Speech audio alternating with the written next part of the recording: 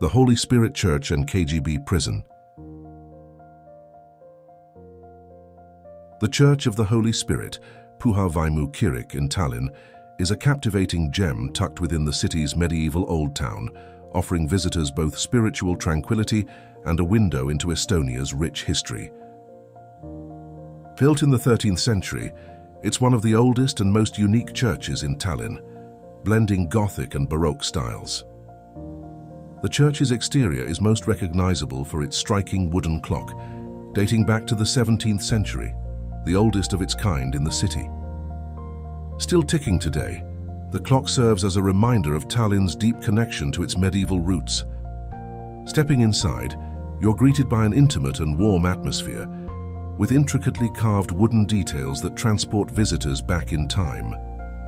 Highlights include the beautifully crafted pulpit from 1597 and the colorful stained glass windows, which depict biblical scenes and saints. These features reflect the craftsmanship of Tallinn's medieval artisans, making it a treasure trove for art and history lovers alike. The Church of the Holy Spirit also holds immense cultural importance. In 1531, it became the first church in Estonia to hold services in the Estonian language, playing a pivotal role during the Reformation. This move marked a significant moment in Estonia's religious and cultural evolution, as it shifted the focus from Latin to the local language, empowering the common folk and solidifying its place in Estonia's spiritual heritage.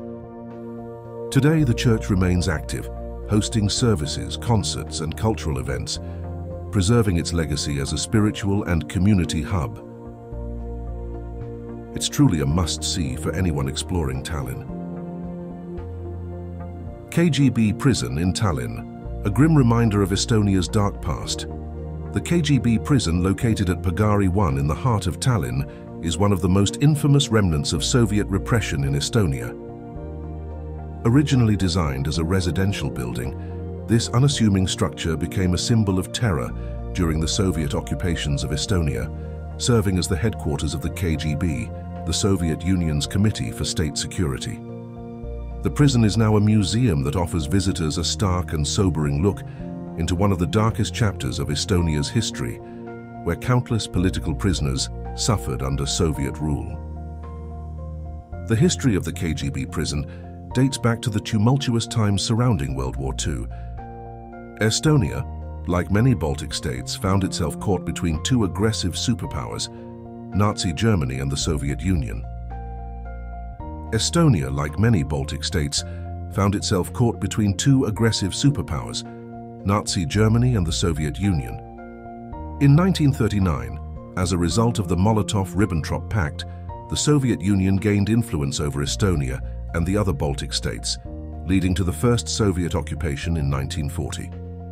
It was during this time that the KGB, then known as the NKVD, began using the basement of Pagari 1 as a detention and interrogation center for suspected enemies of the state.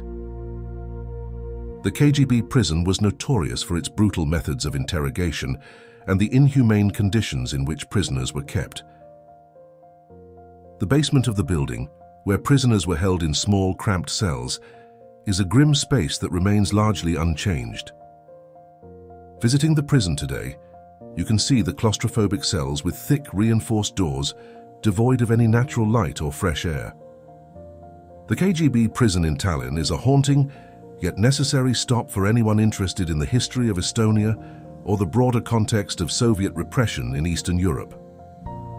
The preserved cells, chilling stories, and harrowing atmosphere serve as a powerful reminder of the human cost of authoritarianism and the resilience of those who fought for their country's freedom.